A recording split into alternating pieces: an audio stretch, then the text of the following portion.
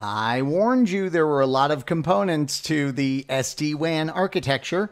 We're still not done stepping through them, but we are getting close. And we wanted to break it up like this because, yeah, there's a lot to take in. So let's focus now on two really important ones, and that's the Overlay Management Protocol and VPNs. So the Overlay Management Protocol, or OMP, is going to be the key control plane mechanism for us in the SD-WAN. This is going to be propagating things like the prefixes that are at the different WAN sites, the next hops, the crypto keys, the policy information that we're pushing down. So OMP really is a critical protocol to convey all of that important control plane that we need. Now, this is going to be transmitted from vSmart to vSmart controller, of course, and also, of course, from vSmart to vEdge. The communications, remember, are secured, and that is done with DTLS or TLS, and we'll talk more about that in an upcoming video. And I left this as the last thing to discuss here because a lot of the Cisco and or Viptela literature start talking all this like, oh, it's just like BGP and your vSmart controller is a route reflector. Well, wait a minute now, back up the truck. It's not a route reflector. The point they're trying to make is it would act like a BGP route reflector for the BGP similar protocol of OMP. But note, this is not BGP. The vSmart controller is not a route reflector.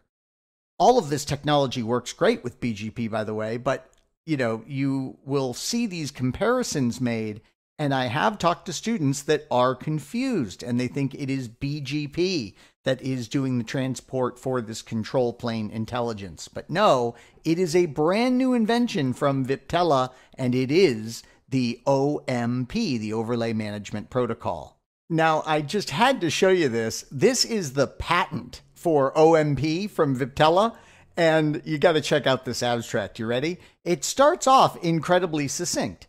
A method for creating a secure network is provided. Now, you ready for this next sentence?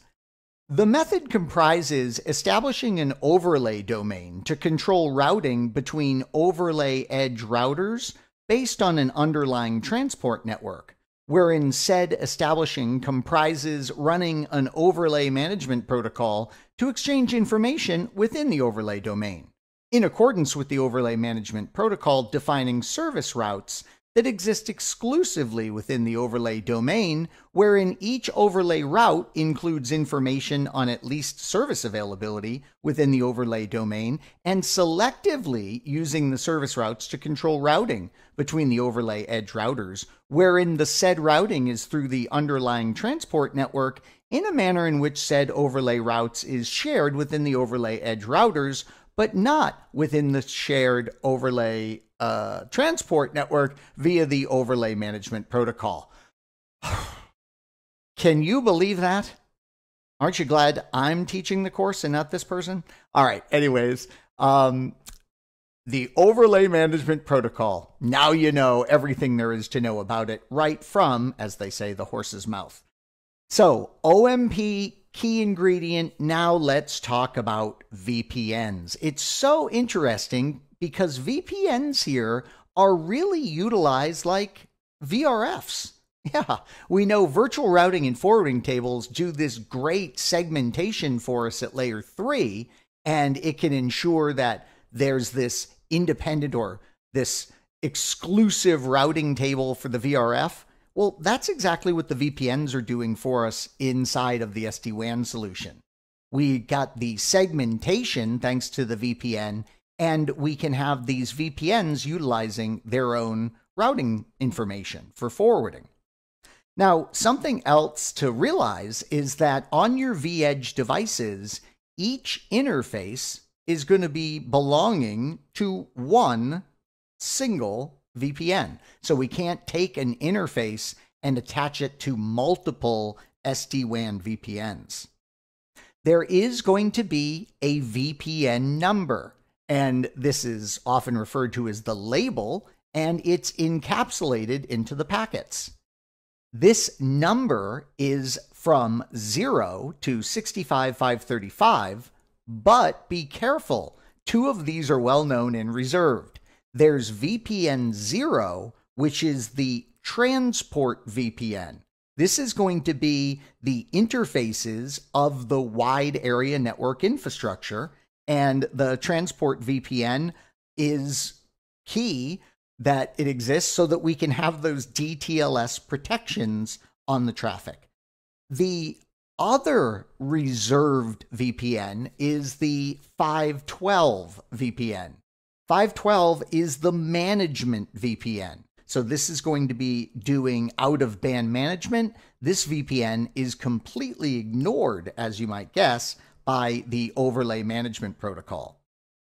Then we have our service-side VPNs, and Cisco strongly recommends that we stick with the numbering between 1 and 511 for these.